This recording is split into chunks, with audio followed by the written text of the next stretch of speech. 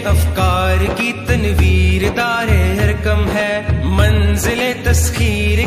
बिस्मिल्लाहिर्रहमानिर्रहीम। अस्सलामुअलैकुम रहमतुल्लाहि व बरकातुहू। 4 क्लास, आज हम एक नया चैप्टर स्टार्ट लेने जा रहे हैं। वह है चैप्टर नंबर 7, यूनिट नंबर हमारा 7 है, जिसमें हमने ज्योमेट्री के बारे में डिस्कस करना है। बच्चों, आप लोग जानते हैं ज्योमेट्री का क्या मीनिंग है? जी, जियोमेट्री 2 वर्ड से मिलकर बना है। जियोमेट्री, जियो जो है वो अर्थ को कहते हैं और मेट्री इसकी मेजरमेंट्स को कहते हैं। जियोमेट्री का मतलब है अर्थ की पैमाइश, यानी कि किसी भी रूम की, किसी भी चीज़ की आप इस मेजरमेंट्स को करने को ज्योमेट्री बोलेंगे। इस ज्योमेट्री में आप लोगों को कुछ वर्ड्स जो हैं वो अगेन एंड अगेन रिपीट होंगे और उन वर्ड्स के बारे में आपको पता होना चाहिए कि यह वर्ड्स क्या हैं।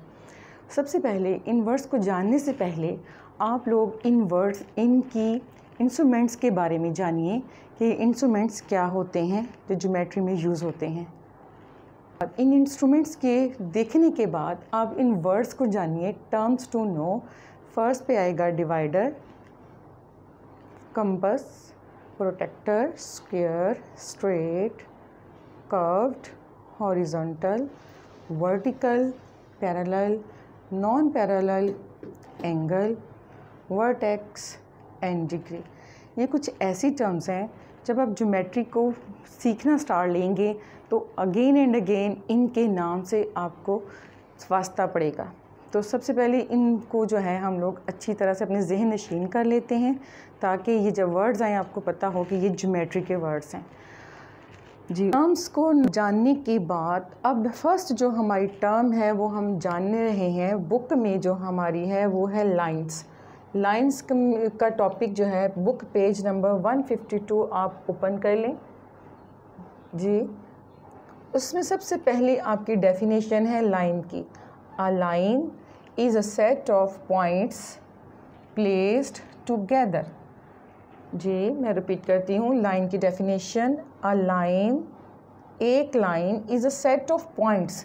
बच्चों, पॉइंट्स क्या होता है? This one is a one point. आपको नज़र आ रहा है? देखिए, छोटा सा एक पॉइंट है। अब ये पॉइंट्स आपस में मिलते जाएंगे, ये देखें, ये पॉइंट्स मिलते जाएंगे तो ये हमारे a line is a set of points placed together is known as line. ठीक है, अब हमारे पास लाइंस की डिफरेंट टाइप्स हैं। कोई लाइन स्ट्रेट हो सकती है, कोई लाइन जिगजैग में आ सकती है, कोई वेवी होती है, कर्व्ड लाइन होती है और स्पाइरल लाइंस होती हैं। स्ट्रेट लाइन में आप बिल्कुल स्ट्रेट लाइन देखेंगे। ये बच्चों, ये पॉइंट्स आपस में ज्वाइन होके बनते हैं।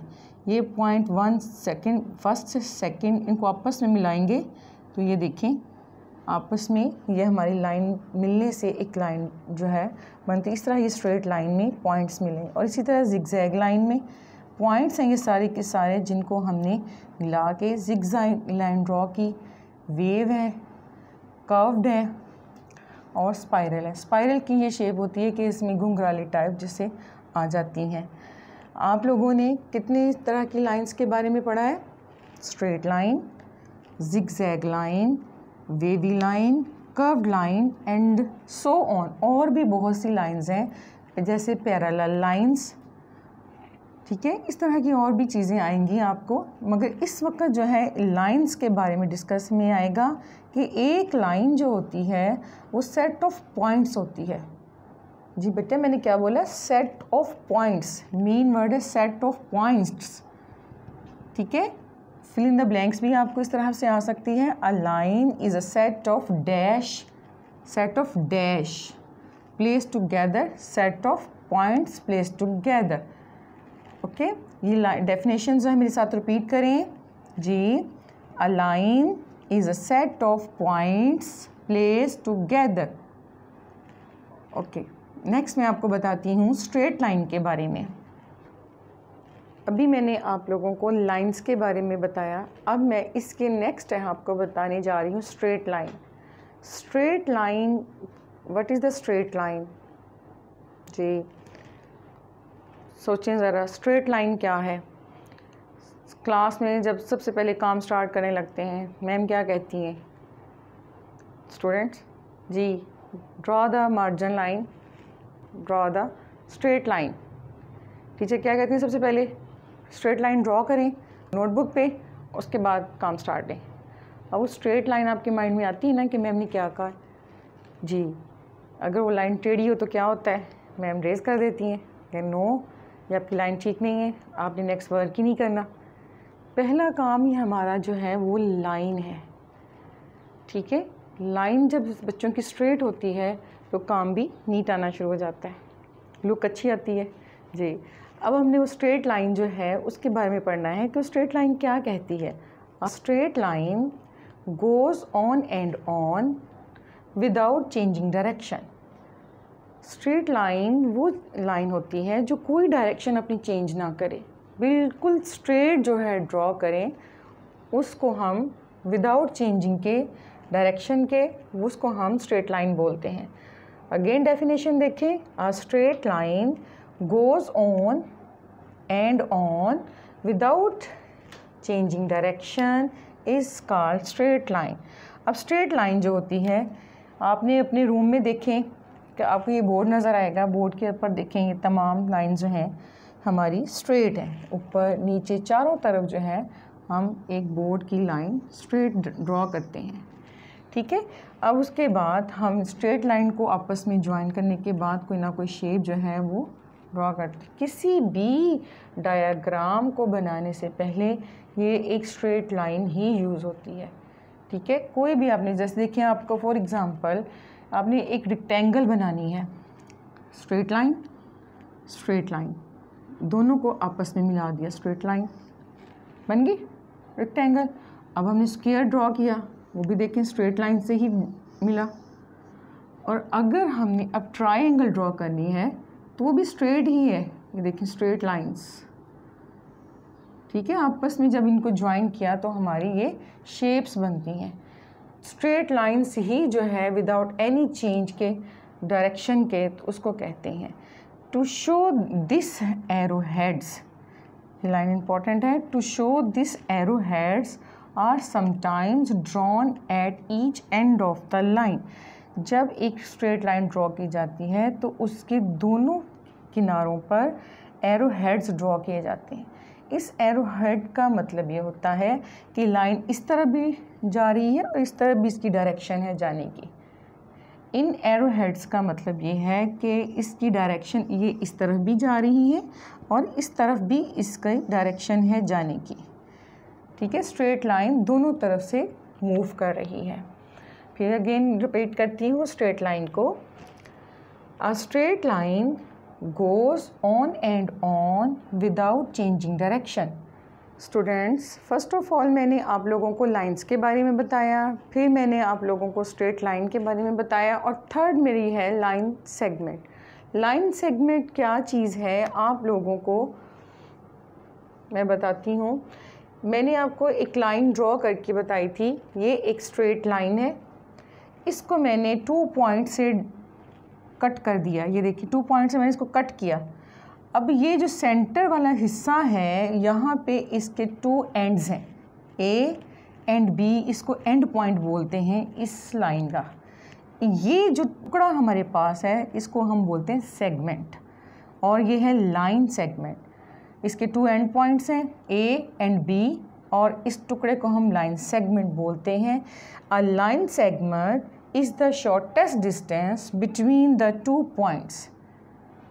जी डेफिनेशन देखें, a line segment is the shortest distance between the 2 points. यहाँ पे 2 पॉइंट्स ए एंड बी हैं और इनके दरमियान में जो शॉर्टेस्ट डिस्टेंस है उसको हम लाइन सेगमेंट बोलेंगे। जी, line segment is the shortest distance between 2 points. अब कोई सी लाइन स्ट्रेट को इसके टुकड़े में सेगमेंट में डिवाइड कर सकते हैं, और उसके 2 पॉइंट्स का होना बहुत ज़रूरी है, एंड पॉइंट का ए और बी, और आपकी ये लाइन सेगमेंट ड्रॉ हो जाएगी। रिपीट करें मेरे साथ, a line segment is the shortest distance between 2 points.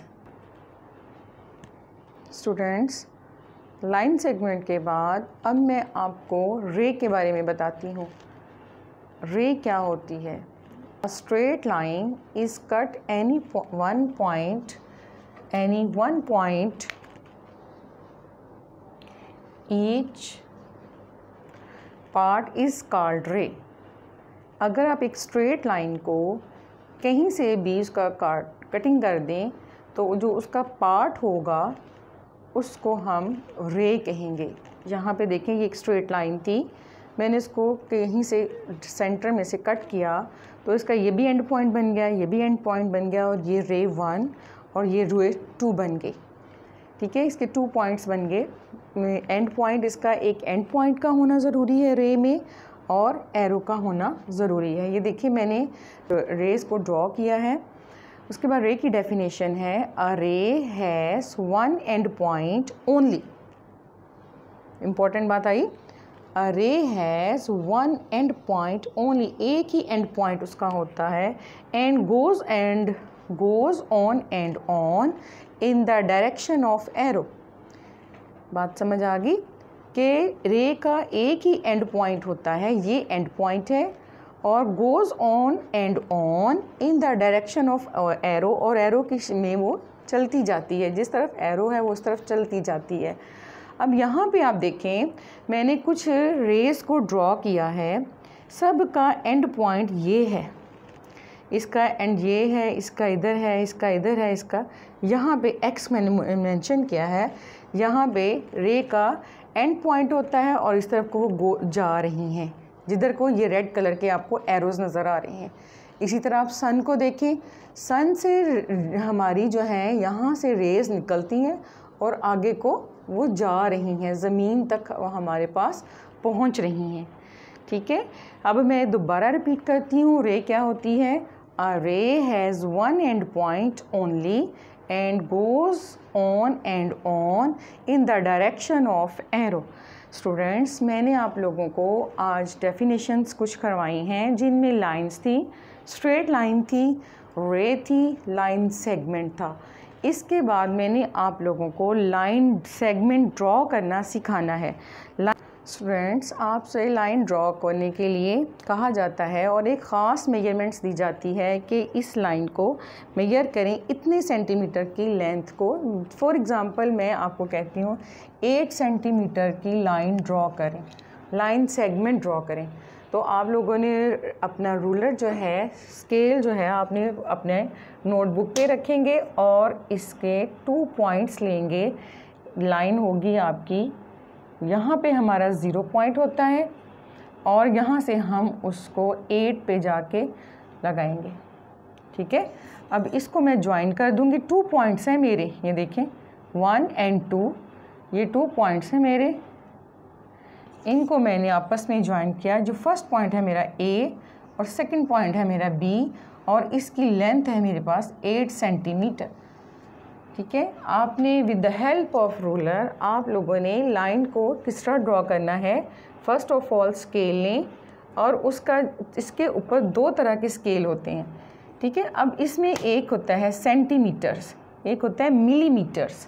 आप इसको चेक कर लें, यहाँ पे लिखा होता है, स्टार्ट में लिखा होता है ये सेंटीमीटर्स हैं और ये मिलीमीटर्स हैं। सेंटीमीटर्स आपको कहा जाता है 8 सेंटीमीटर की लेंथ जो है लाइन ड्रॉ करें तो आपने 0 पॉइंट पे रखना है पहले, उसको वहाँ से स्टार्ट पहला पॉइंट होगा और सेकंड पॉइंट आपका 8 सेंटीमीटर पे होगा। तो इस तरह आप उस लाइन को ड्रॉ कर लेंगे, ये अपने सामने रख के एहतियात के साथ इसको लाइन ड्रॉ को मेजरमेंट्स कीजिए। एक भी लाइन मेजरमेंट्स में आगे पीछे हो जाए तो ये आपकी क्रॉस कर दी जाती है। तो इसको एहतियात के साथ अपनी लाइंस को ड्रॉ करें। इन तमाम डेफिनेशंस को अच्छी तरह लर्न करने के बाद आपने लाइन सेगमेंट को ड्रॉ करना सीखा, किस तरह आपने रूलर की हेल्प से लाइन ड्रॉ करनी है। नेक्स्ट लेक्चर में मैं आप लोगों को कर्व लाइन ड्रॉ को मेजर करना सिखाऊंगी। ये मैंने आपको स्ट्रेट लाइन को मेजर करना सिखाया जो मैंने with the help of ruler इस्तेमाल यूज़ किया। ओके, इंशाअल्लाह अज़ीज़, मैं अल्लाह ताला से उम्मीद करती हूँ कि आप लोगों को तमाम की तमाम डेफिनेशन इसी तरह समझ आ गई होंगी। आप इनको अच्छी तरह से लर्न कीजिएगा और अपनी वर्कशीट्स को कंप्लीट कीजिएगा। उनमें तमाम डेफिनेशंस ही हैं जिनको फिल इन द ब्लैंक्स में या MCQs की शक्ल में आपको दिया गया। अल्लाह हाफ़िज़।